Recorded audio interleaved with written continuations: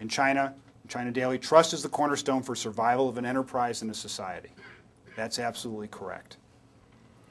For the first time in our data, we find that quality products and services and treating employees well, both sort of hard assets of the company, are balanced by the need to communicate frequently and honestly on business and having senior leadership that can be trusted. So in other words, the hard assets and the soft assets, hard power, soft power, equally important. Communications is just as important as product quality to the reputation of a corporation.